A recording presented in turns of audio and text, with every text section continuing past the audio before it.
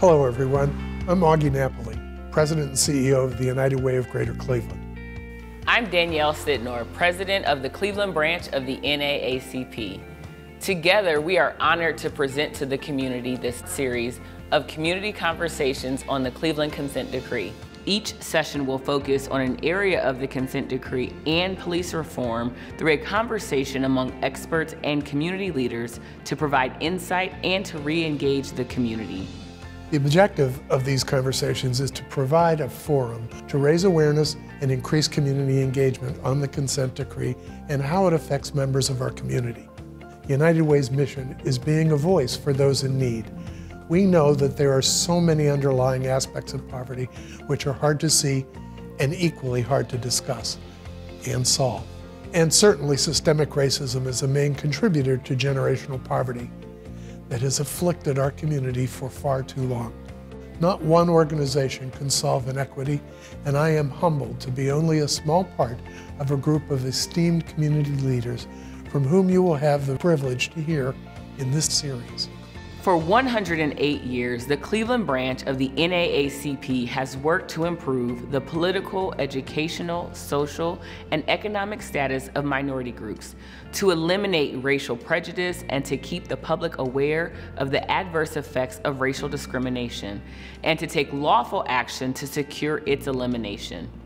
This community conversation and the monthly topics we will address related to the Cleveland Consent Decree are right in line with the work our organization has addressed and championed every day for over a century right here in Cleveland. Through this series, you will hear about the current status of the Cleveland Consent Decree and the future of policing in the city. And as the name of this event suggests, this is a two-way dialogue, and we want to hear from you tonight and every month in this series as we tackle these various topics. I'd like to thank Cuyahoga Community College and Rockwell Automation for sponsoring and making this series possible. I would also like to thank the City Club of Cleveland for partnering with us in hosting the series of events, and WOVU for simulcasting this evening's discussion live on 95.9 FM. We'd also like to thank all of our community partners.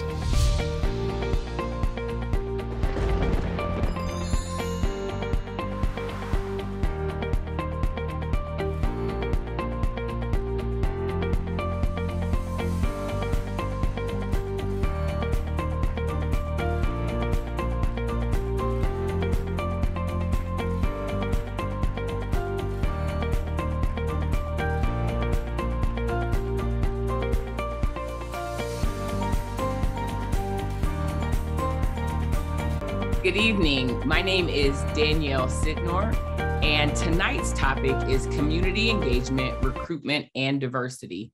The consent decree mandates the City of Cleveland Division of Police maintain a high level of quality service, ensure officer safety and accountability, and promote constitutional effective policing by reviewing and revising as necessary its recruitment and hiring program to ensure that it successfully attracts and hires a diverse group of qualified individuals. In developing and implementing its recruitment plan, the Cleveland Division of Police will consult with the Community Police Commission and other community stakeholders on strategies to attract a diverse pool of applicants. Tonight's conversation will review what has been done to accomplish this objective and what work remains to build trust within our community. Tonight's moderator is Darrielle Snipes. Darrielle Snipes serves the Cleveland Metropolitan School District, CMSD News Bureau as a field reporter and anchor for CMSD-TV. You might not have known we have a TV station in our school district. She covers CMSD news and activities for broadcasts on both cable and web outlets and supports departments and schools with videos and messaging for CMSD-TV broadcasts. I am honored to introduce tonight's conversation moderator, Darrielle Snipes. Thank you so much, Danielle and Augie, for that introduction. And thank you to the United Way of Greater Cleveland and the Cleveland branch of the NAACP for inviting me to moderate this critical discussion. And thank you to the City Club of Cleveland for hosting this series of events and WOVU for simulcasting this evening's discussion live on 95.9 FM, WOIO Channel 19, and WKYC Channel 3. We'll also be live streaming this discussion. So that's everyone understands how we will interact this evening. This is a community conversation. We will begin with questions that I prepared for this evening's conversation. And again, it is a conversation. There will be public questions and answer segment at approximately 7 p.m. when questions from the community will be heard and shared with our panel. You can start asking those questions right now at any time during this evening's program, and we'll make sure to attempt to get to all the questions before the event is up at 7:30. So you can text your questions to 216-307-5632. Again, that number is 216-307-5632. I'll be saying the number throughout the conversation, so if you missed it, I will definitely say it again, so don't worry. And at this time, I would like to introduce our panel of experts for this evening. First, we have Detective Felton Collier. Detective Felton Collier started with the Cleveland Division of Police in 2008. Upon graduation from the Police Academy, Detective Collier was assigned to the 5th District. Collier is a part of the public safety recruitment team where he assists with the recruitment of all of the city's public safety careers. Kareem Henton is the founder and member of Black Lives Matter Cleveland and a bail advocate in Cleveland, Ohio, where he serves the community. Kareem was compelled to be an advocate after high-profile shootings by Cleveland police and comes to activism and the bail reform movement after working hard toward police reform. Michelle Heyer has been an assistant U.S. attorney since 2003. She focuses on civil rights enforcement, including the ADA, the Fair Housing Act, and constitutional policing. Prior to that, she was a trial attorney for the Department of Justice's Office of Special Investigation. Director Karrie Howard currently serves as the safety director of the City of Cleveland's Department of Public Safety. Prior to becoming director, he served as the department's assistant director of safety operations. Earl Ingram serves as the club director for the St. Luke's Manor Boys and Girls Club. Since 2014, Earl has been blessed to work with a multitude of amazing young leaders from all over Cleveland who is proud to stand alongside every day. Earl's passion centers around creating authentic spaces for youth to be heard and seen as equal partners. Earl is also joined by 2 students from the Boys and Girls Club, Caleb Harmon and Ryan Greer, who will ask 2 questions during the question and answer segment. I'm looking forward to their questions. Victor Ruiz is the executive director of Esperanza in Cleveland, where he has overseen substantial growth and partnerships across the Cleveland community to spearhead major community initiatives. Mr. Ruiz was a member of the selection panel for the Community Police Commission, which the Cleveland Consent Decree established. He is also a member of the Cleveland Police Monitoring Team. Commander Johnny Johnson. Commander Johnson is over the Cleveland Division of Police's Bureau of Community Relations. Commander Johnson created the Community and Problem-Oriented Policing Plan and Neighborhood District Policing Committee Enhancement Strategy. He also helped create the community engagement and problem solving and managing community and problem-oriented policing activities for superiors training curriculums. Also tonight, Alicia Ellis will present the community questions. Ms. Ellis is the founder and creator of the multimedia platform Mas Lare, and she is also co-founder of the women's empowerment group, Fierce Women on Board. Well, I would like to welcome everyone and thank you so much for taking time out of your busy schedules to have what I hope is a very interesting and productive conversation.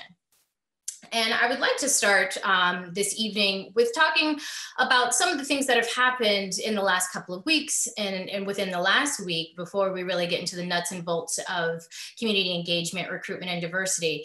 The first thing I would like to talk about is issue 24. As you all know, last week, the People went to the polls, and 59% of Cleveland voters approved issue 24, a proposed now elected amendment that would drastically change how the city's policing department operates and put final decision on policing policies and discipline of officers in the hands of a civilian-led board and commission. This body would now have power instead of an advisory. Director Howard, I would like to start with you on how do you think that issue 24 is going to change or have effect on community engagement when it comes to the consent decree?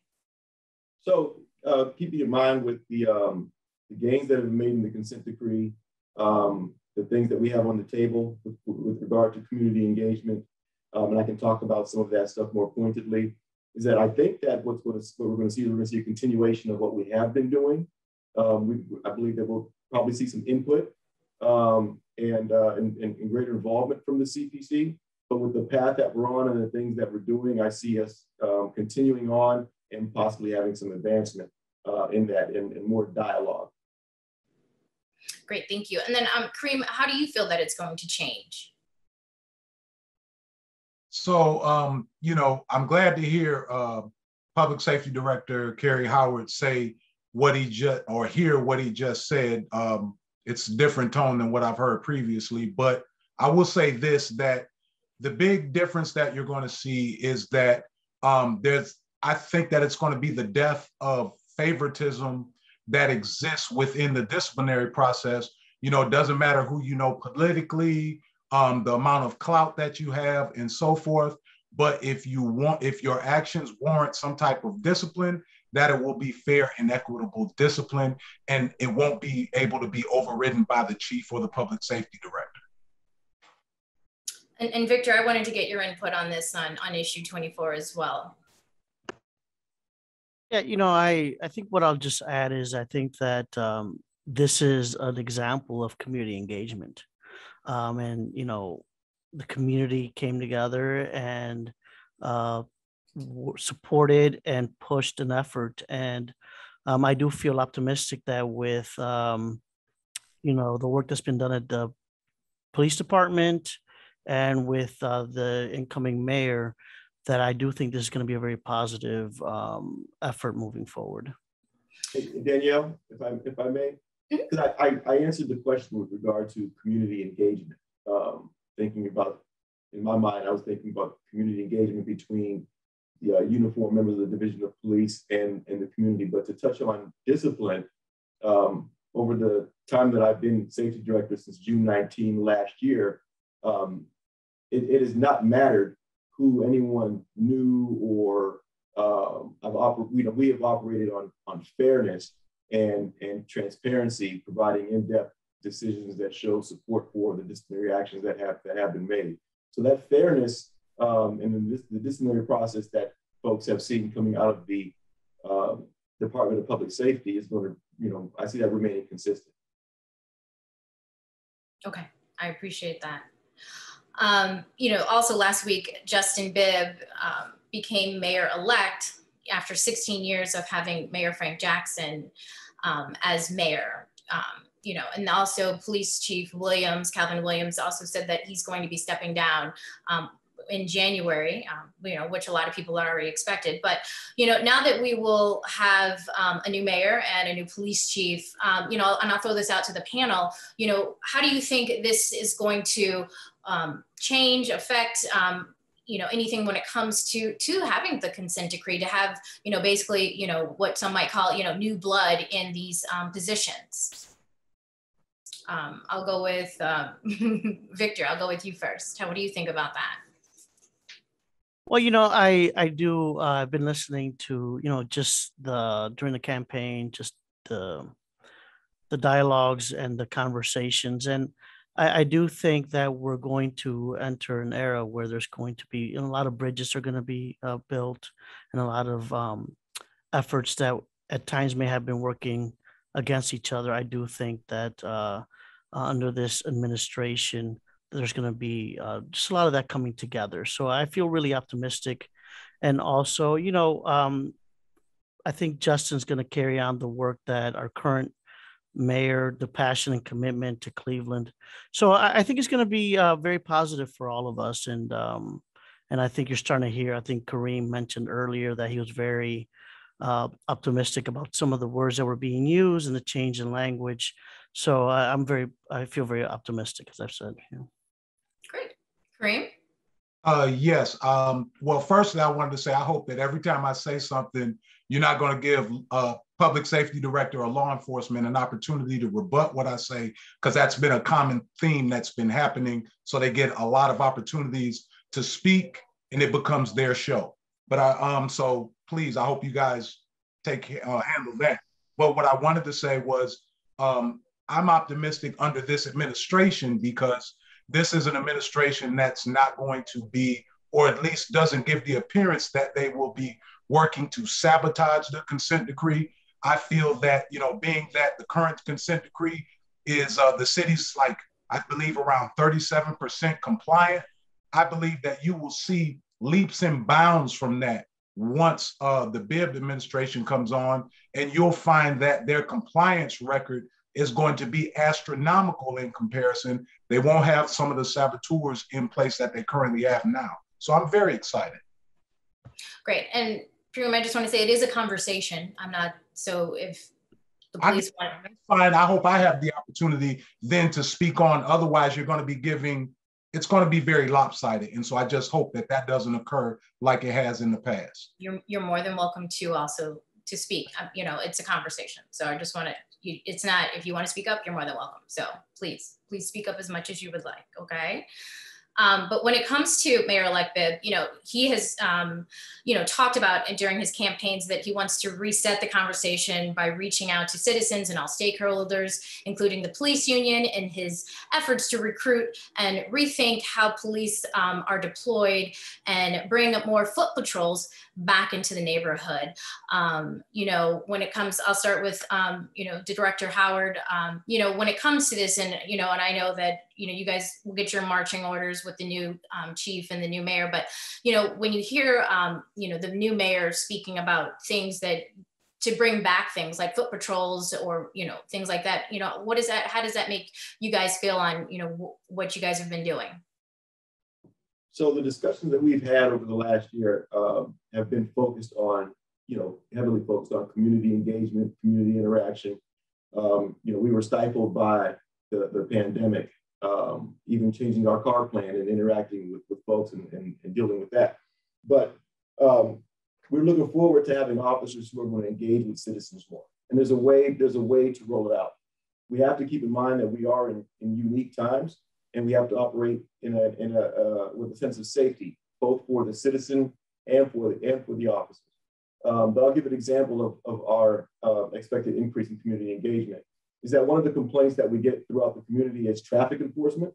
What we've instituted, and you'll see being rolled out more, is we have a traffic warning courtesy notice that's going to be given out. And on that notice, and also accompanied by a business card, is a QR code on the back, so that citizens who interact with officers can do an immediate survey about their interaction with the division of police or with that officer. I bring that up to say that there are things that are going to be happening, especially as we come out of this pandemic and going into the winter months, and then following that, the warmer weather, we're going to see increased community engagement as we've been talking about. And when it comes to, I'm sorry. Darrielle? Yes, go ahead, Earl. If I may. Hello, everyone. Hopefully everyone's having a terrific evening. I'm actually here with about 10 youth leaders from my Boys and Girls Club. So team, say what's up. Hi. So just chiming back in on something that was previously shared as far as what we're looking for in the new administration as far as it pertains to the consent decree. Speaking on behalf of my team, we're definitely not looking for more of the same. So we're looking for a new wave to be ushered in, more accountability, more transparency, and more actualization of community voice, especially as that pertains to the youth level. So I have them here with me today so that they can hear from, community leaders, some who are involved directly with law enforcement, implementing the consent decree and so forth, so that they can continue to educate themselves and also share their voice as well. But we are definitely looking for a new move in a new direction and some new energy as it pertains to the consent decree. Perfect. And Michelle, I want to bring you into the conversation. You know, when it comes to, you know, a new administration with the consent decree, do you feel that, you know, that transparency or communication might improve or continue to improve? Yeah, and I would just echo what Earl just said, you know, about the new energy. I think there's going to be a tremendous amount of that. And, you know, obviously this is going to be a significant priority of the new administration. And I am sure that we'll be able to work with them on, you know, fulfilling the goals that everybody wants to see happen. And so the consent decree, you know, has been in place for going on 6 years, and it's been, you know, some might say a struggle, or, you know, to get this police reform off the ground and compliant so that the DOJ will dismiss it. You know, I just want to point out that there was the consent decree was in the news again today with a report from Matt Richmond at IdeaStream, who was reporting that the police might have violated the consent decree because the Cleveland police policy on transporting people in a mental health crisis for medical treatment was changed after receiving approval from federal judge Solomon Oliver, and may have violated the consent decree. And so, Director Howard, I mean, I just want to talk to, you know, start with you on this, and whoever else wants to chime in. You know, the policies are crafted, and it takes a long time, and it gets community input, and then needs, you know, obviously their approval of the federal judge. And if this is the case, I mean, it's not saying it has happened, but there seems to be some discrepancies between the approved language and the language that was given to the police officers. I mean, how does something like this happen if this is the case? So the first time I heard about it was during our prep session when we talked about it. I've been in meetings all day. I printed out the article. And then I also went and got a copy of the GPO, GPO 5.1103.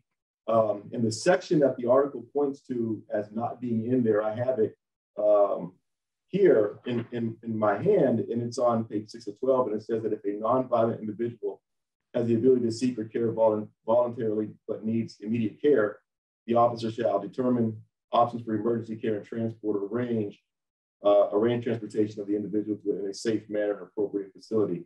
I'm not sure if the correct one was posted. This is the one that I have, but I'll look into it. But it's also important to note that the Division of Police has been involved in crisis intervention transportation before the diversion center has come into play for probably about 15 years.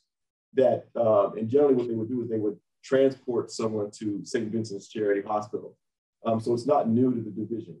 I will look into the claims of the article on IdeaStream and get the correct GPO posted. But I'm not aware of any requests that have come across my desk for a comment on it. I know the article states that a request was made to the division. All requests don't always make it across my desk expeditiously, but it seems that if that's the case, that it's an error, the correct one will be posted. Okay, but I just want also, I mean, because it was reported out today, and I know you're going to work it out, but I want to bring it to the rest of the members of the panel. You know, if this is the case, do you feel that, I mean, this is a step back? I mean, because, you know, Michelle, I want to start with you. I mean, you know, as, you know, U.S. attorney, I mean, these, you know, policies, you know, go through a lot of layers for a reason. And, you know, if words are being left out on the implementation, then it's almost as if it never happened, would you say? Oh, I wouldn't say that. And I would also say, you know, I don't think anybody's goal is to, you know, have a running tally of, you know, supposed violations of the consent decree. I mean, what we really all want to see happen is, you know, policing that works for the city of Cleveland. And, you know, it's my understanding that there was some thought about, you know, whether that was really the best way to handle the situation, and the decision was made that it was, you know, it was probably best to make a change. To the extent that this may have been a consent decree violation, and again, you know, I haven't really analyzed that either. It's, you know, it's more in the realm of a technical violation, and I don't really think anybody is interested in focusing on that. We just want to focus on getting the best policy in place. Okay, understand. Anybody else like to add to this? I guess I would chime in and say, in rebuttal to that, if it was a violation, whether technical or purposely done, I think what just your average citizen is looking for is just a level of fairness, as Kareem hit into earlier. if being in violation of a law, even if it were a minor infraction, would lead to, say, a ticket or a potentiality of ending up in jail, I think citizens are just looking for the same form of accountability for our leadership. And I think when there are violations that are made, we're past the time of hearing that, you know, it's a oops or it's a my bad from our leadership, especially after we are already dealing with so many things on a daily, just even as it pertains to the pandemic. And, you know, constantly having to look at situations where the accountability is more intense from a regular citizen side and not from our leaders and our law officials and law enforcement. And no, and I definitely appreciate that, and I understand that. And, you know, obviously compliance with the consent decree is an important goal, but I think here, you know, what the process doesn't work that, you know, we're looking for violations and keeping track of them. I mean, what the ultimate end game is to bring the city ultimately at the end of this process into compliance with the consent decree. And, you know, if something like this was a little stumble in that way, you know, it's not going to affect the ultimate outcome, which is to, you know, get the city into compliance. Yeah, and I echo Michelle on that. You know, it's important that the correct policy definitely be posted. And when things like this rises to our attention, we have to look at it. It has to be fixed. And then we have to put a statement out to the community that you know, that a mistake was made and that the correct one was posted. Yes, I wanted to say that we have, you know, there are policies that are in existence right now that have come down since the implementation of the consent decree. And still, even in this process of dealing with disciplines for officers, we found that the recommendations, or rather the policies that have been put in place have oftentimes been cast to the side.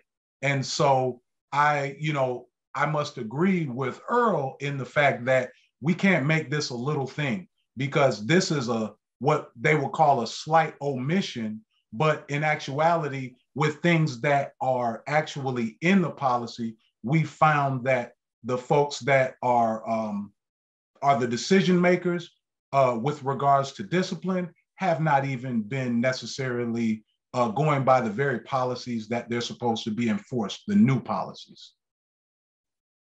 And I don't know if Victor wants to jump in and speak to this, because, you know, compliance with the consent decree is the role of the monitor. They are the entity that evaluates that. And that's sort of an ongoing process. And I think that, you know, the head monitor, Hassan Aden, has talked about in the last few weeks that it is sort of transitioning into the phase of, you know, getting the policies into place, and now we turn to evaluation of compliance with the policies. And so, you know, the things that are being mentioned now will be evaluated. The monitor will be doing reviews and reports of the city's compliance, and all of these things will be examined. Yeah, Michelle, well said. And also would like to just draw people's attention to our semi-annual report that comes out twice a year, which goes down every paragraph of the consent decree and talks about the district's level of compliance, from non-compliance to operational to general compliance. And just the other thing I'd like to add is, you know, I think these conversations are so important because tying this back to community engagement, you know, I think for that to be effective, we have to have transparency, and also we have to have accountability. And I think that that's what we're talking about here, is that, you know, ensuring that the information is available to the public in a transparent way. If mistakes are made, such as the wrong GPO being placed and fixing that, but if there isn't, you know, compliance with a GPO or someone's violating something, that the community holds the police department accountable for that as well. So, thank you. Well, so that leads me to my next question, which was about the Cleveland Police Monitor and how, you know, he filed the report in federal court earlier this month. And he said that it would be at least late 2023 before Cleveland has met the requirements of the police department's consent decree. It was supposed to happen in 2022 in areas like community policing, bias-free policing, search and seizure, and the relationships between the police department and the Community Police Commission. That most of the categories that he used, he rates them are partial compliance. He also said that relations between the police department and the Community Policing Commission remain in an area of concern for him. So the report, described that the CPC as plagued by a lack of respectful, transparent, and productive collaboration between the city and the CPC. So Victor, back to you. So this was not, this report is saying that there are still a lot of problems, 6 years into this into this consent decree, especially when it comes to, the police and the commission. Yeah, and we've been reporting that throughout. As I said, there's 2 reports that come out every year. And in order to really fulfill the consent decree, we have to see 2 years worth of compliance in all aspects. And there are many sections that we're still, we're improving in some, and in other areas, we still have a lot of work to do. So as Michelle said, the next 2 years will really be more around auditing and ensuring that the CDP is reaching that general compliance. Does anyone else want to add to or speak to this report? I would say it's interesting to hear that we're that far away. I think that's a little disappointing. I think for parts of the policy, it may take some time to reach and hit certain goals and just things that are pinpointed. But in my opinion, like your basic human matters, excessive force should be done away with immediately. Treating your fellow man humanely and with respect, operating in transparency, I think those things should be done immediately. I think it's disappointing to hear those numbers still be so low, so many years in. And then obviously, hearing the new date of completion be pushed back yet again is it's frustrating. And I think I speak for myself, obviously, and my team who's here with me alongside me in the room. So if I could add that, when we have individuals, that, for example, that work with the city, that say things like, everyone's familiar with the forced resignation of Aisha Bell Hardaway. And so when you have people like, Greg White make statements like, you're too much of an advocate for the community and the Community Police Commission, I don't think you should be in this role. Like, wanting her to not be in that position. I mean, it's not necessarily about being an advocate for the community, but it's about being an advocate for what's right. And so when you have someone like that, that was a part of the memorandum that we had back in 2004, where the DOJ came in and said they wanted some changes, that was failed. And you brought this same person back on, to oversee this one on the city's behalf. I mean, like it appears to be intentional sabotage. So of course, we're going to have the lack of progress that we're having. And if I may, just to bring it back to why community engagement is so important, Kareem, you're right about, and as you know, Professor Bell Hardaway is back with the monitoring team. And a lot of that was really because of the advocacy of the community. So just bringing it back to why community engagement is just so critical for any reform effort, especially this one. And so I just want to make sure that we get questions for the 7 o'clock when we hit 7 o'clock. So if anyone has any questions, please make sure to text your questions to 216-307-5632. Again, that's 216-307-5632. And so, I know that there's a lot of work that needs to be done. Nobody is disputing that. But, when it comes to, community engagement, Michelle, just talk about how important this work is for the community to be involved, to make sure that, that the city gets off the consent decree and does have significant police reform when it comes to policing here in Cleveland. Yeah, so, whenever I talk about the consent decree, I always like to start by looking at what led up to it. The consent decree is really designed to address what DOJ found during its 15-month-long investigation of CDP. And probably the most elemental finding was that there were structural and systemic deficiencies at CDP, and that included inadequate engagement with the community and a lack of trust between CDP and the community it serves. And, community engagement, there are some very obvious and tangible ways that happens, like the, Community Police Commission and the district policing committees. But really, engaging with the community, is really a key aspect of literally everything that CDP does. And it's really the cornerstone of pretty much everything in the consent decree. I think you could look through the consent decree and pick pretty much any provision at random, and we could figure out a way that it relates back to community engagement. And so improving the relationship between CDP and the community is really, it's a cornerstone of the consent decree. And, I think that one thing that we should talk about is, that the consent decree required CDP to transform its philosophy and the way that it polices to become focused on community and problem-oriented policing. And that is, really a way to, it's a way to empower the community to have a voice in what CDP does.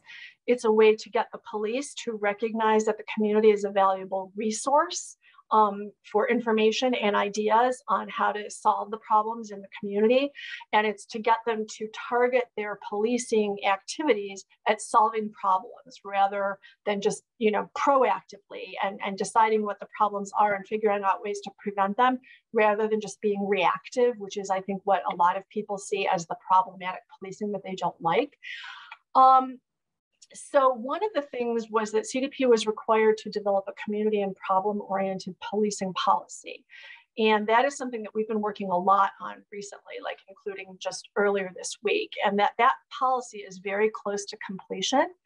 And, I'm sure that Commander Johnson, who's working really hard on that, can talk about that. But some of the really key elements about that that I think that the community will appreciate hearing about are that it requires officers to spend 20% on average of their time doing what are considered to be community engagement activities. And, I will let the folks from CDP talk a little bit more about what that is going to involve. It also requires them to incorporate CPOP, that's what we call community and oriented policing, into most of their policies, explicitly, including what we're also talking about tonight, which is hiring and recruiting. So Commander Johnson, so you've been over this. So just talk about a little about what are some of the things that the Cleveland Division of Police will be doing, that Michelle was talking about to make sure that there is more community engagement with the community. Okay, so let me take a couple steps back and talk about the CPOP plan. And the CPOP, of course, like Michelle said, is community engagement merged with problem-oriented policing. So the plan itself, we didn't just put that together ourselves. We got input from the community, from various communities around the city. I think we hit 18 different places. We also had presentations on what could, and there was a survey done on what the community actually wanted to see in the plan. Okay. And the reason why I wanted to go back to that is because as we're seeing through this conversation, community engagement means a lot of things to a lot of people, and it's multi-layered. So what the CPOP plan does, and what the CPOP GPO does, is focuses not only mostly just on how officers who are assigned to patrol duties in the varying specialized units engage with the public, but also how it ties into recruitment and also how it ties into our deployment plan. And so before I talk about what GPO policies are doing, what we plan on doing with officers, we also can't underscore enough that a lot of this has a whole lot to do with our ability to recruit and onboard officers, because what you don't want to do with community engagement is rush away from it. You want to be able to take the time that's needed to not only just engage, you just get to know the community and have them get to know you, but you really want to get to the root of a problem so that you can come up with some solutions to help fix the problem that you find. And you're going to do that with the community. So what the CPOP policy does is say, hey, this is something that you will do. You will get out of your cars. You will get to know the neighborhoods that you're assigned to patrol. You will spend a dedicated amount of your time engaging with the citizens and finding solutions to problems. But again, in the 20% expectation, it's all tied into our ability to onboard officers. And the reason why I'm harping on this is because everyone on this panel has an opportunity to help us bring community members into the division and bring their voices with them, their different experiences and opinions, and so that we can truly make this division a community division. So before I get to recruitment, I wanted to let Earl respond to this. Earl, you know what Commander Johnson just said. You know, a lot of the police officers do come in contact with, some of our youngest citizens. I mean, what do you think about the fact that a lot of what they're trying to do is to just have interaction when there's not necessarily a crisis or an issue, and get to know community members, especially our youngest ones? I think it's imperative for law enforcement officials to be seen in the community, to be seen as an individual that's safe, and to be seen as someone who actually cares and isn't, someone to be fearful from or an enemy. Just to be transparent, I think the fail gap is that oftentimes we hear people reference engagement, and engagement is more than just opportunity a month or an event that you have once a month or once every 3 months, and then no one ever sees you again. It's about building a relationship in the community with the residents. And at times you hear people or entities say, well, we're in the communities. We did this event, this event, this event, this event. But if we never see you again, there's not a safe feeling from you going forward. If there's no other communication past that, then it turns into just a photo opportunity. And I know with myself working with youth, it's always a good ploy to have youth at an event to take pictures with, to post on your social media websites, things of that nature. But if they have no more interaction with you, it's not a good feeling for them going forward. They feel used. They feel as if they're being props or entities to just get, shares and likes or, other support. So I think for me, we're just looking for a real relationship.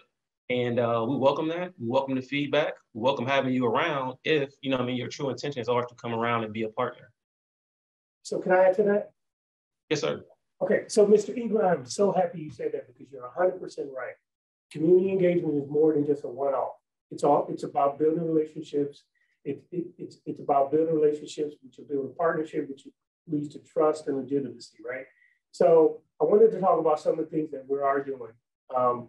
We are reaching out, not only the Bureau of Community Relations, but also the districts. The districts are the district officers by way of the community engagement officers, by way of just the officers that are on patrol, and also by way of the district policing committee, which Michelle touched on, are reaching out to folks not at events, not at coffee with a cop. That's how a lot of these things start, and that's how the relationship begins. But it has to be repeated. And so that's a part of the policy. That's a part of the plan. Do exactly what you said. And I'm glad you mentioned it because I should have. And the other part of it that I want to talk about is the district policing committees. Now, the consent decree changed what was in place for decades, which was the community relations meetings, to district policing committees. The idea was to make them more functional and intentional to put residents in that particular district in touch with district officers and district command to engage, build relationships, and solve problems together. And so that's something else that's, we've been working on. And again, I hope this don't sound like an excuse, but I'm quite certain looking at your beautiful kids with their mask on, COVID significantly impacted our process our progress in terms of community engagement. We've never been months and months without being able to be out there with the community. So what I wanted you to know and wanted everyone else to know, and to comment if they would like, is we hear you. We understand when you say it can't just be a one-off. We wholeheartedly agree. One-offs are definitely needed, you know, but it can't just be that.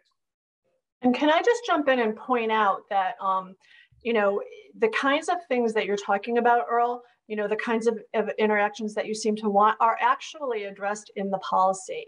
You know, building ongoing relationships with the members of the community and the neighborhoods that these officers serve is actually something that is included in that 20% of their time. And from, you know, I interact with officers and go on ride-alongs and, you know, talk to them about this. And a lot of officers actually do want to be able to spend time, you know, having one-on-one close contact on an ongoing basis with people that live in their neighborhoods. But I think that previously they were concerned that that wasn't what they were expected to be doing.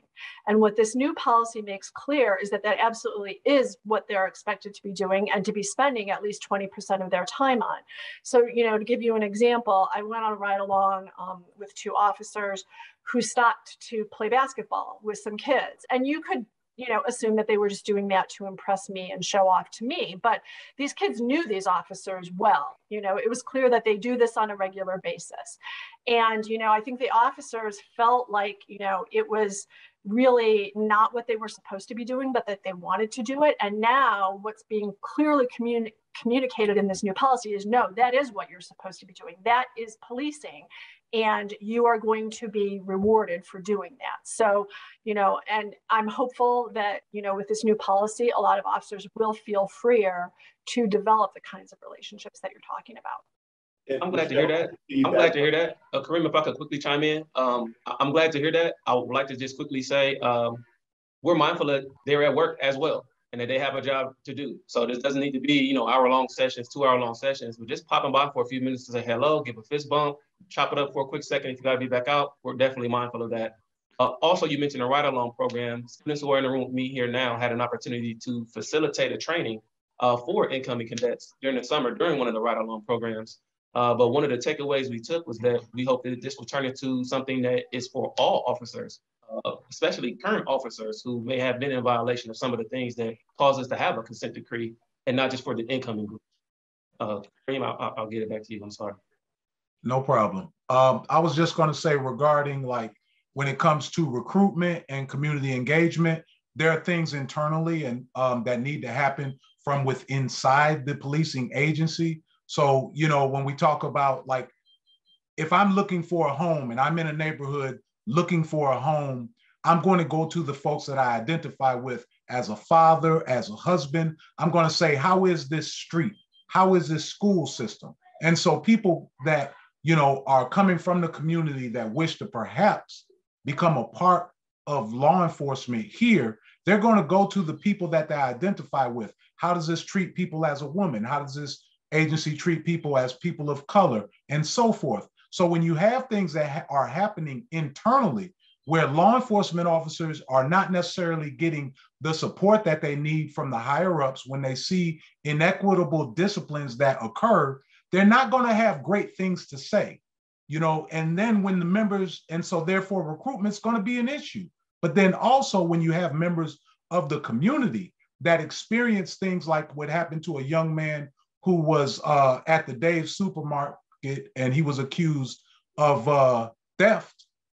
You know, you had an officer who was there, you know, working under the table, didn't report it, and that officer roughed up that young man. You had people that were over him, the director of public safety, who wrote a scathing letter or made a scathing notations regarding the woman who witnessed it, the mother of the child, and the child itself, and just glossed over the fact that a young man was slammed by this grown man. When I say young man, I'm not talking about a 13, 14, 15, 18-year-old. I'm talking about a 12-year-old. So when you have instances like that that happen, how much faith is the community going to have? There's a lot of work internally that needs to be done, and that's exactly why we passed issue 24, and issue 24 is going to make some cultural changes within the policing agency, and we'll see some of those changes in recruitment. Thank you, Kareem. I just wanted to, we have about 10 more minutes left in this conversation, and then we'll get to the questions of the public. So I just wanted to throw out the number again. If you have any questions, 216-307-5632, text your questions there and they will be answered.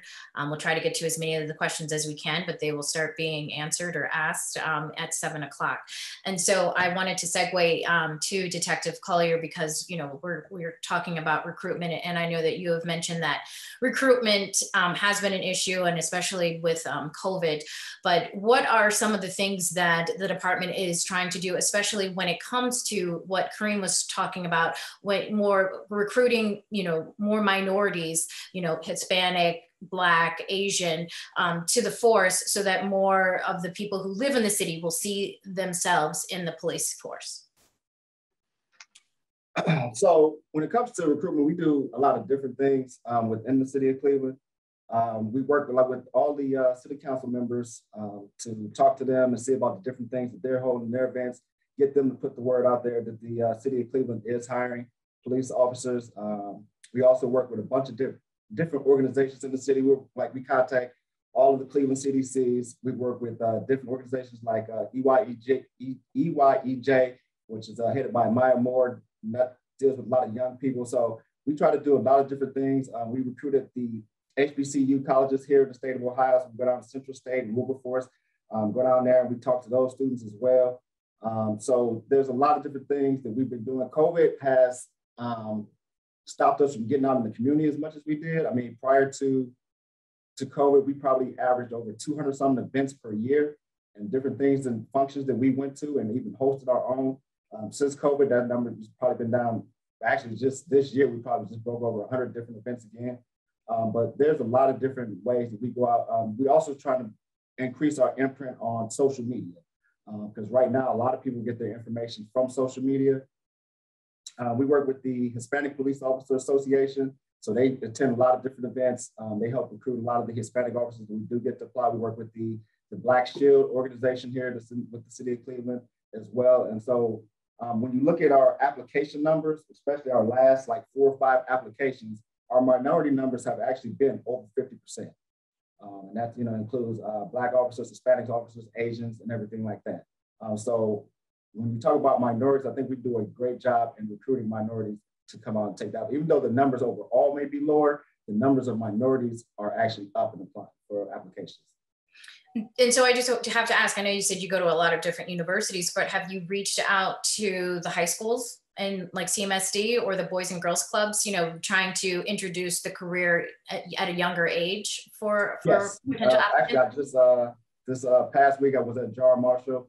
Like I said, prior to COVID, we went to a lot of the high schools. We go to the elementary schools.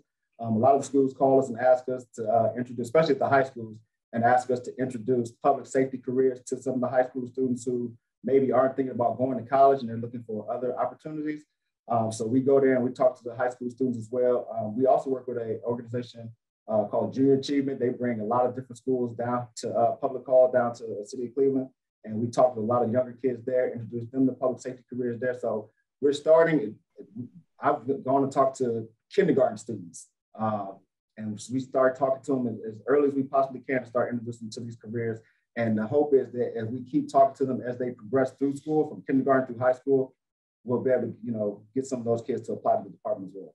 And Darrielle, if you, we just crossed a milestone with South High School, making it out of one committee. Hopefully it'll be passed within the next 2 weeks, where we're going to opening up a public safety training central academy at the old South High School. And we're partnering with CMSD there to do a vocational program to begin a pipeline from high school into public safety, filling that gap between high school and public safety with the cadet program that will allow us to be more present in the community and increase engagement with the community.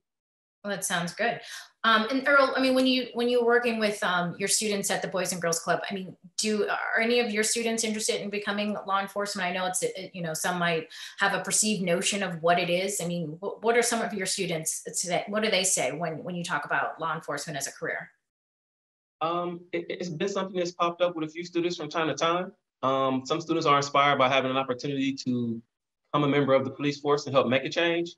At other times, they become leery because they see what they feel, in their words, a lack of accountability from officer to officer, and officers stepping up and sharing a voice to their colleagues, doing things that are unbecoming of a police officer. I would say for ones who have thought about it in the past, they're kind of on the fence. I mean, and Michelle, would you say, you know, if a student or a young person is feeling this way, or Victor, either one, or Kareem, whoever wants to answer this, you know, that's the whole point of the consent decree and police reform, is to change the culture so that young people will feel more compelled to be a part of the police department, and because they will have that you know, everything in place so that it doesn't seem, you know, so it's on the up and up. Would you say, Michelle or Victor or Earl, if you want to chime in again? Yeah, I go ahead, Michelle. Well, I was just going to say, yeah, I think it's understandable that, you know, some kids would not be attracted to, you know, serve in a police department that they don't feel reflects their values, and, you know, that doesn't treat their community with respect. And so hopefully, you know, as progress is made toward fulfilling the goals of the consent decree, that will start to change. But I understand, you know, I think it's very understandable that that's going to be a process. Yeah, Michelle, I agree with you. And, you know, I go back to the early days of the consent decree when the monitoring team facilitated focus groups. And that included groups that represented every district, as well as some specific groups, one of which was youth. And I just remember very clearly still being in those back rooms listening, and when they were interviewing the youth and they asked them, would you ever consider being a police officer? And just an overwhelming response that absolutely not. And because of these issues of your lack of trust and what they've seen. And that's why I think this community engagement is so important. And when you read the consent decree, section 3, the full title of that is community engagement and building trust. And I think this is really critical. And that's why these officer outreaches are so important with young people, because not only are you building relationships, but you're also helping to create your future pipeline and your future police officers. Great. And I just do want to jump really quickly and say, and I'm sorry if I cut you off, Earl, but you know, one thing for young people to think about is you can wait for, you know, the police force and police practices to change, or you can step in and try to become part of the change. Because, you know, unless and until the ranks of the police force more closely reflect the community, it's going to be a slower process to, you know, get them into alignment with the community's values. Can I jump in one more time? Sure. I think Kareem wanted to say something first, and then we'll let you jump in. Okay, Kareem? Yeah, I was just going to say, you know, one of the things that aspect of what Michelle just brought up, you know, just trying to like, are you just going to watch? And so that's part of what the community did. We saw that there's a problem changing the existing culture. There's too much support for the old ways of doing things, the old biases and so forth. And so therefore, that's why we had, you know, issue 24 be placed on the ballot, and it, you know, passed unanimously. And so, you know, that's a part of it. And I honestly believe that a complement to that is going to be young people who will join the ranks with the desire of being a part of the change, as well as officers that are already in the ranks, because the bad apples are going to have to make some changes or they're going to have to go. But there are going to be those that are in there that have been waiting for this. And those officers are going to be the officers, the veterans who are training these new officers coming in, and these old officers that are, you know, all about accountability and want equity and discipline. These officers are going to be, you know, the ones that are going to help usher in. Yep. Did he freeze? Is that me? Did he freeze? Okay. Well, we'll wait for him to come back. But Commander, were you the one that wanted to say something as well? Yes, I know we're running short, so I'll be brief. I just wanted to touch upon 3 programs that we've been running long before the consent decree about youth. We have a law enforcement explorer program that takes youth from 14 to 20. We've actually we updated our academy for them. It's now 20 weeks. We actually teach them what we do, how we do it, and all of that. They actually compete against other explorers. And while the academy is only 20 weeks, we continue to interact with them until they turn 21. We also have a program at Camp Forbes. Now, again, before COVID, our Parks and Recs would bring in 100 students per week, and we'd have candid conversations about anything that they want. And it typically turned into these tough issues. And and that's something that we continue to do after COVID, but of course, not as many kids. And of course, the Explorer program is going to be about recruiting, you know, the engagement with the Camp Four is going to be about recruiting. So there are things that we are already doing in place. So I don't want us to end on an area that no kids want supposed to be, because it's got somewhat of an over exaggeration. And we have to be supportive of young people who want to be police officers. Like, if, you know, while we're out there marketing our application period, which we are now constantly accepting applications, we are on a rolling application period, that when young people want to aspire to become police officers, we need to encourage them to do so. And that's what's going to help to tear down that perceived wall between being a police officer in the community. Because police officers, we need to get it out that police officers are our community, right? They are citizens. We need to change the mindset of the division of the police and of the community so that they can come together on what's in common and get out to the Boys and Girls Club, partner with CMSD, reach out to young people who want to be law enforcement officers and encourage them to do so. And maybe we can tone down, the visceral rhetoric that feeds the animosity and start talking about more positivity. Thank you for that.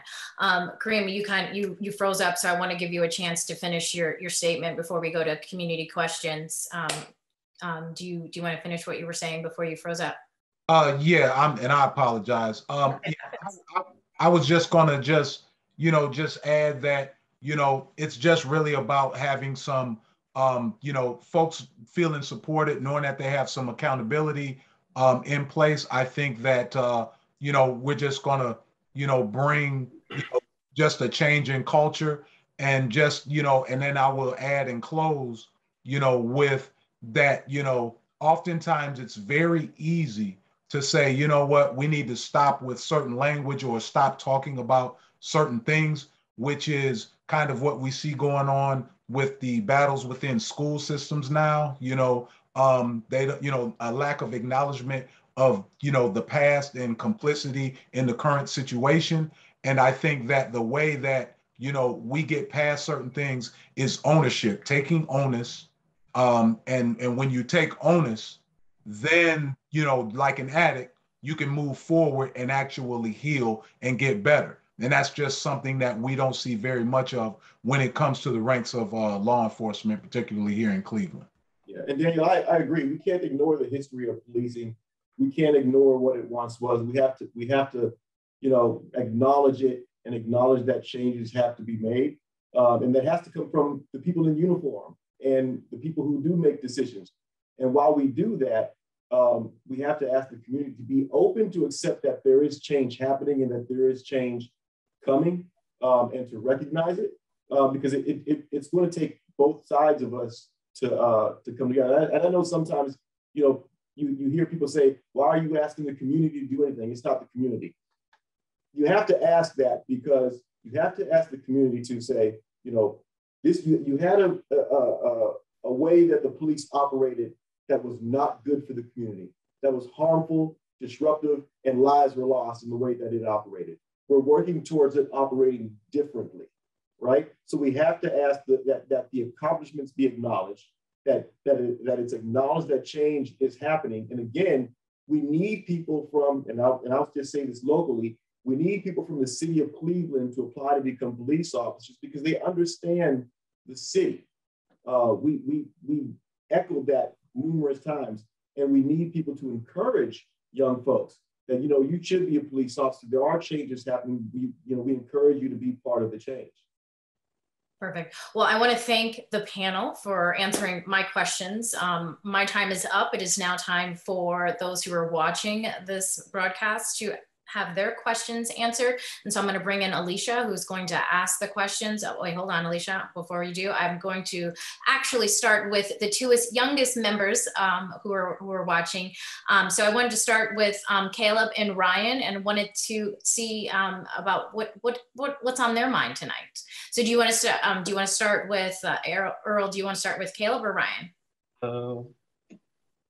We're gonna go with Caleb first. Okay. Go with Caleb first. Well, hello, Caleb. Hello. Caleb, before you ask your question, just tell us, how old you are and what school you go to. I'm 13 and I go to the intergenerational school. Great. And what is your question for the panel? My question is, this is more directed to the officers, by the way. We feel that officers who have been doing their job correctly shouldn't have a problem with issue 24 being put into practice. Should welcome more community involvement. What are your thoughts as someone who works in law enforcement? So we'll start with Director Howard or Commander or Detective. Can you repeat the question one more time? Sorry. Caleb, yeah. We feel that officers who have been doing their job correctly shouldn't have a problem with issue 24 being put into practice and should welcome more community involvement. What are your thoughts as someone who works in law enforcement? So for me personally, I don't have an issue with any of that. I've been working with the community the whole time I've been here. I've always been out there.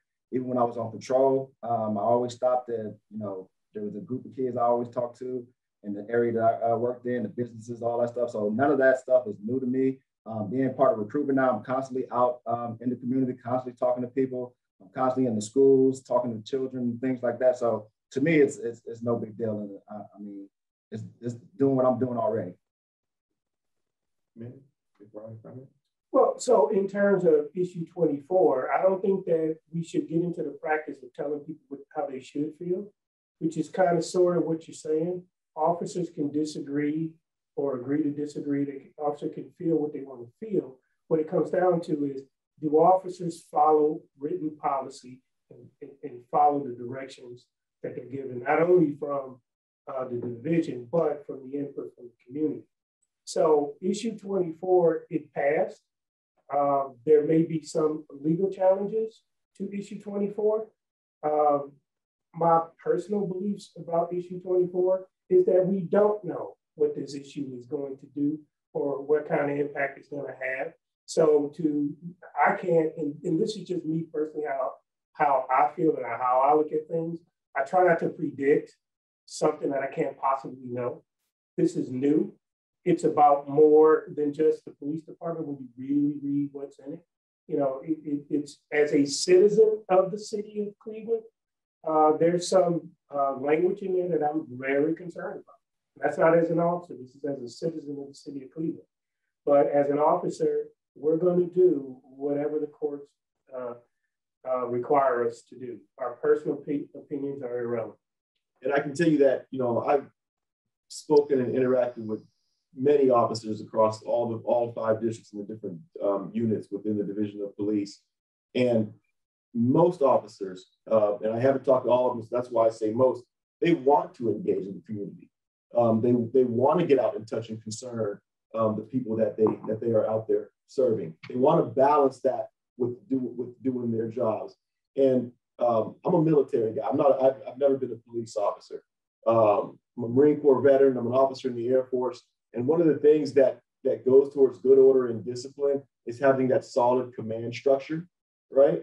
And these officers, they understand, as Commander Johnson said, they have to follow policies, they have to follow procedures. Now, what's even better is if you have that officer who is excited about what is required by policy and procedure. Officers want to go into the rec centers, they want to go into schools, and they want to do these stops. Again, and I hate to keep bringing COVID, but COVID really complicated the plan that when I came on, and I discussed with Chief Williams and the command staff about what we've been wanting to do. So the community hasn't been able to see that, right? Because of that.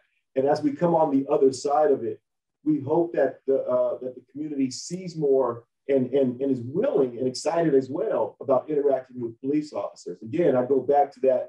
We got to tear down this wall that divides community and police and realize that we are all, we all make up Cleveland, right? We all make up one Cleveland, and we have to interact like that. And out to a greater extent, it's the same way with our neighbors. When I was young, we interacted with our neighbors way more than we do today. So there's a societal distrust, and we have, and that distrust has to be resolved. And it's very important, it's extremely important that distrust is dissolved between the Division of Police, who serves the community, and the community that the Division of Police serves. Great, thank you. Ryan is up next. Hi. Hi, tell us how old you are and what school you go to, and then your question. I'm 13, and I also attend the intergenerational school. Me and my group, we feel that most methods of community engagement never actually include youth voice or perspective, and are mostly staged photo opportunities for adults. What are ways you would suggest to help change this issue going forward? Great question. So if I may, and then I'll pitch it to Commander Johnson, you're going to see us in the recreation centers. You're going to see us in the Boys Club, or come talk to our officers. But also look for opportunities to get involved, like in programs like the Explorers program, working with CMSD when we start this vocational program. Our responsibility to the youth is to reach out to the youth and to give them opportunities to come and interact with us. The Explorers program I wish every high school student, every young person would come through the Explorers program. I think they would learn a whole lot about the city itself and about the Division of Police. Great. So I want to go ahead. No, it's fine. Anybody else that wants to? Go ahead, Commander. Yeah, so one of the things that we've been trying to do is to do exactly what you suggested.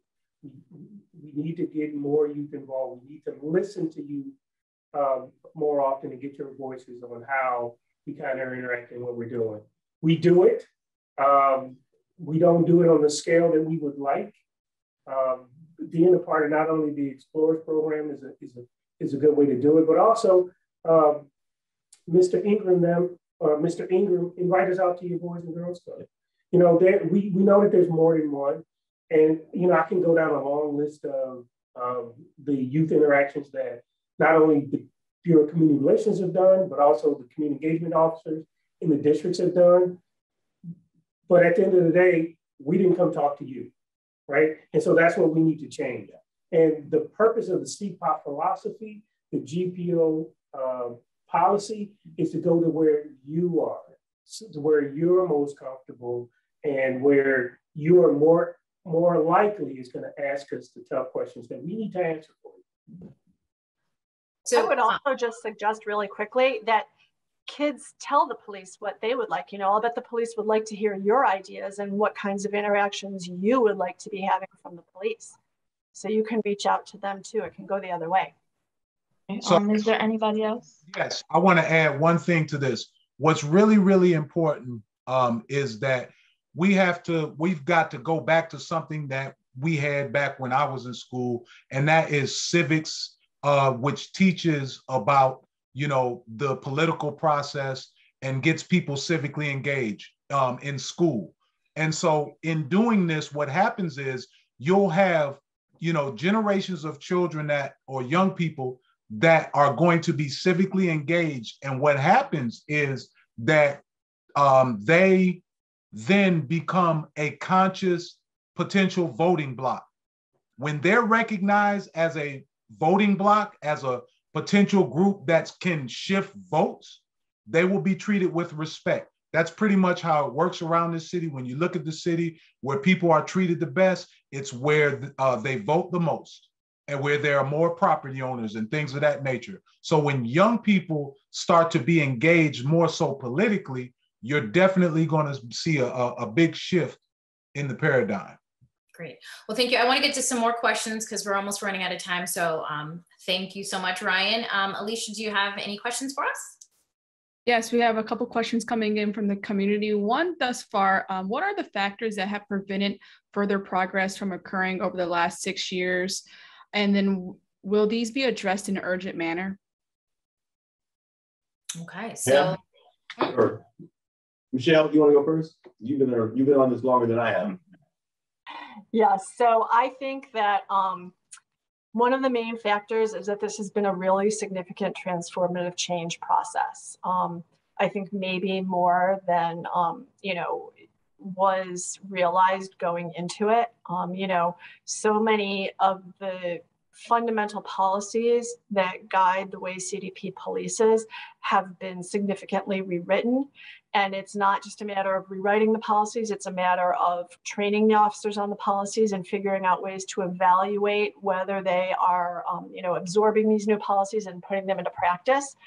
I think there's also been, a little bit of resistance to some of the changes that have, been set forth in the consent decree. I think that that's changing, and I'm optimistic that with the new administration that will change even more.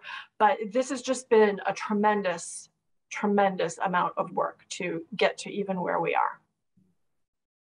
And I don't think Michelle would disagree with what I'm about to say. I mean, we're steering a pretty large ship, and it takes a lot of effort while you're steering it and rebuilding it, right? And it takes a lot of effort. We've had a significant amount of people who are part of the Division of Police now that all they know is the consent decree. All they know is the reforms, the training, the accountability, the technology. All they know is that the world has been changing around them. A lot of the officers who were here at the time that the consent decree started and just before have retired or moved on. It is a very new Division of Police with the amount of young folks that we have, and we have a lot of reforming to do. But again, there have been gains made, and again, I can't stress it enough, and I keep going back to it, is that the changes that have to be made have to be recognized by the community and say, and say that you aren't the Division of Police that you were at the beginning of the consent decree, and we have to do a better job of sharing and communicating with the community the gains that have been made. The 10th Monitor Report came out, and there's things that are now in general compliance and operational compliance that hadn't been before, and that needs to be shared with the community. So we really hope that folks, citizens, get more engaged, look at those reports, and we have to do a better job. And I want to apologize to the young people. If we haven't been coming to you before, you're going to see a lot more of us now, and we hope that we are invited to the Boys and Girls Clubs around the city and the recreation centers. We'll get out to those as well, so we can come out to you, because the recognized change in tone and tenor comes from how we interact with young people and the adults who are in the city. We ask for them to recognize some of their tones as well, because that can also be prohibitive to us bringing on the young people who we so desperately need to help continue to steer the ship. Great. Alicia? I would like to step in for a quick sec. I appreciate that sentiment. I would like to say too, from a community standpoint, speaking for my team, we also don't want to be told how long we need to hurt. So the same way you want to be acknowledged for the positive work that's being done, which I can agree with, we also don't want to be told how long we should hurt. One of their classmates just was involved in an incident, not with CPD, but another police department, where multiple young men were assaulted, kicked off of their bikes, followed inconspicuously through multiple communities, and a couple, arrested and detained. So those are frustrating things that they're dealing with in real time. In addition to, obviously they've been following a lot of things nationally and seeing how, another officer is being reprimanded for speaking out against his fellow officers in the Ronald Green case. So we understand that things like that are a setback for you guys from a perspective standpoint, but I think we're also looking for you guys to continue to speak out amongst that, within your ranks, to help build that trust as well. Yeah. And Darrielle, can I add something, please? Yes, please. We've been here before because we've been up under federal mandates with DOJ supervision. And then after the DOJ stepped off, the Cleveland Division of Police have gone back to what they were doing before the DOJ stepped in. So that level of reluctance and so forth, it comes from a place of experience. And so, I just want to second what Earl is saying. It's absolutely on point. We give us a minute to stomach this and begin to believe in this. And then, heck, I'll be on the highest mountain singing your praises as well. But until then, let us see some consistency over a sustained amount of time. And I'm very, very sorry, Mr. Ruiz. Oh, and no. just, I'm sorry, but just a point of clarification, Victor, for 1 second. You know, I'm not disagreeing with, you know, all these sentiments that are being expressed, but I do want to clarify that DOJ did not supervise the previous agreement. So this consent decree is the first time that there has been DOJ supervision and a monitoring team. That's correct. That's you know, correct. if I could add, excuse me. Sorry, Ruiz, go ahead. If I could add, you know, I've been involved from the beginning, and I actually think there's a correlation between the speed in which we start reaching compliance and community engagement. And in the first few years of the consent decree, when people really were, you know, just starting to implement it, we had challenges getting the community involved because of the reasons that have been laid out, that Mr. Henton just laid out. But over the years, as we've seen more community involvement and more community engagement, I personally have seen these conversations and some of these reform efforts speed up. So I just say that the community cannot let up on this, that even after the consent decree, there still has to be engagement because all systems need accountability, external accountability. All right, let's go on to the next question. What are steps that are being made to recruit diverse candidates? Detective Collier. So to recruit diverse candidates, we do a couple of different things. Like I said earlier, we are out in the school system, CMSD. We work with CMSD a lot. Like I said, starting all the way down in the elementary schools and talking to the students, introducing them to the careers. We also work with a lot of the different organizations here within the city of Cleveland. We talk to organizations such as Global Cleveland. They deal with a lot of the different immigrants coming in here, so we try to get to them as well, so they can have people represented in the department as well. We do a lot with the, like I said, the HPOA, who works with a lot of Hispanic different organizations here in the city. So we work with a lot of different groups to try to make sure that we have the diversity we need to represent the city of Cleveland.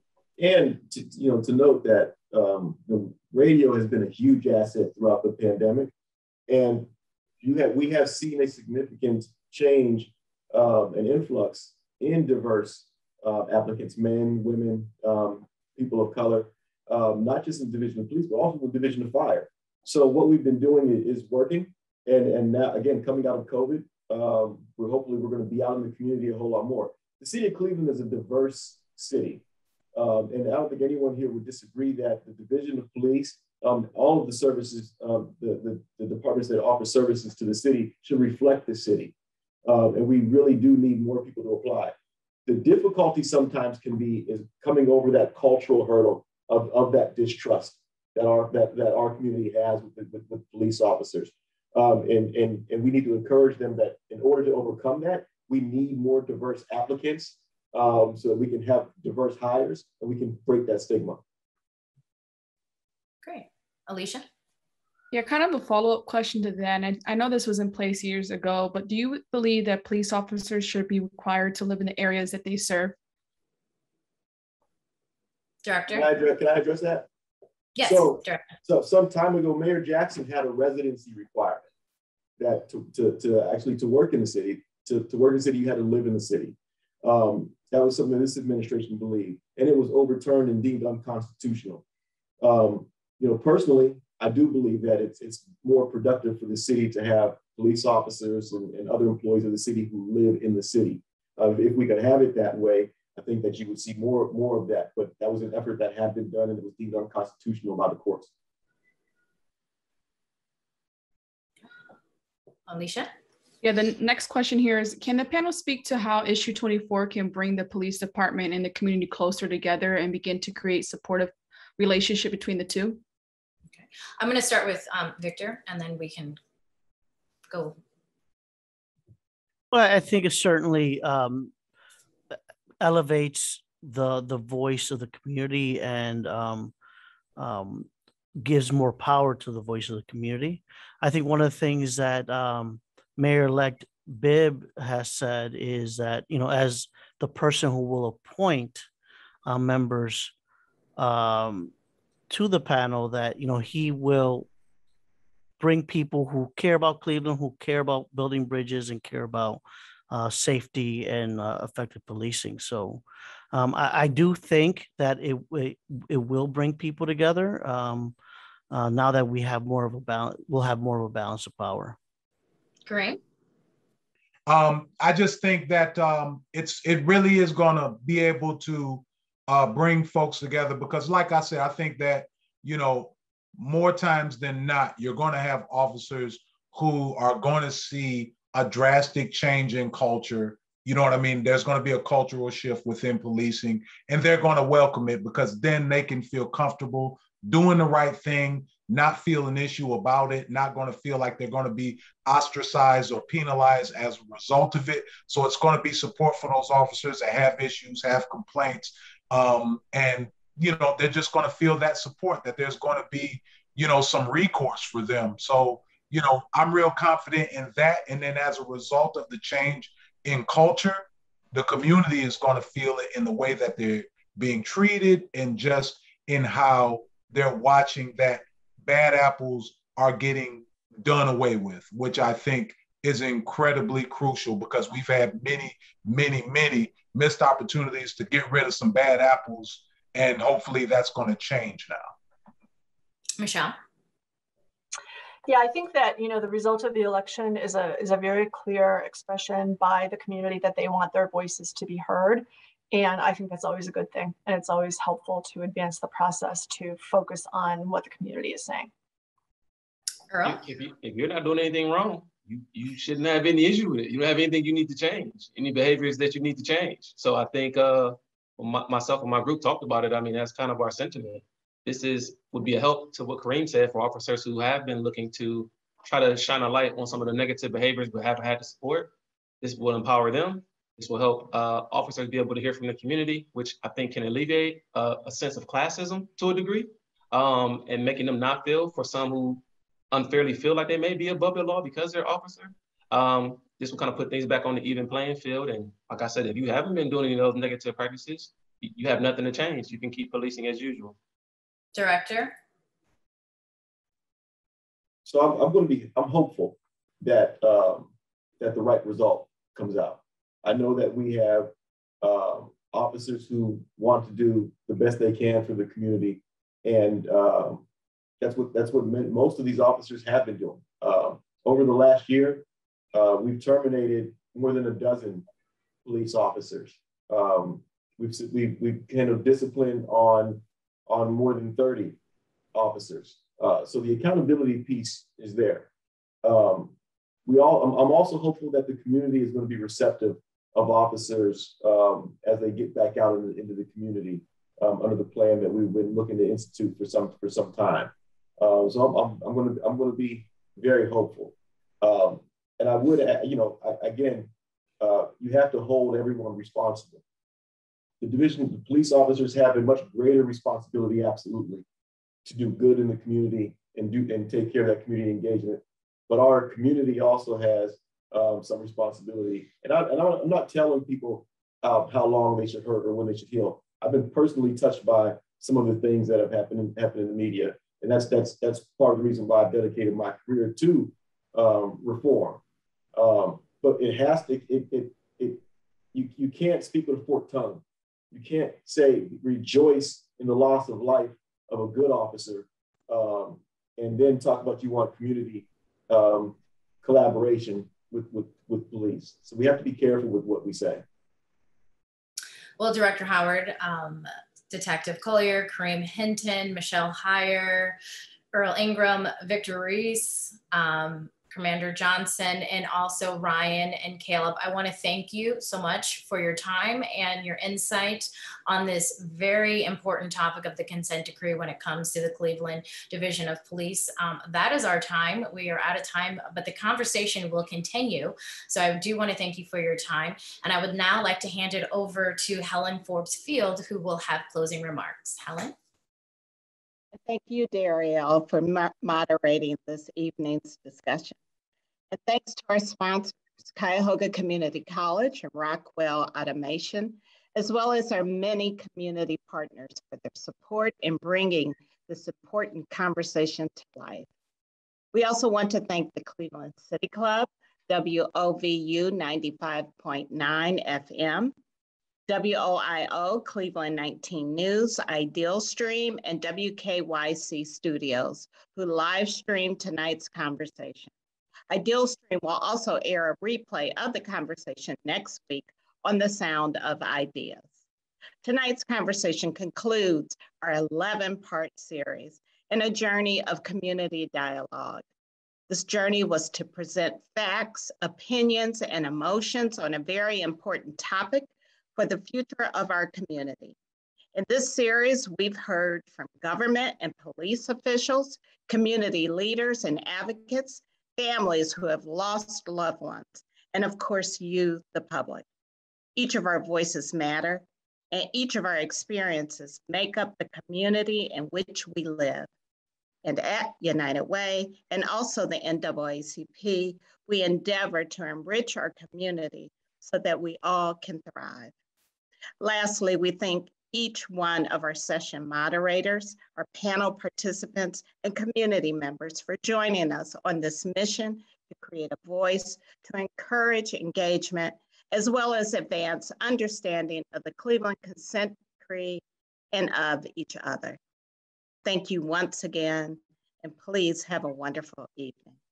Good night.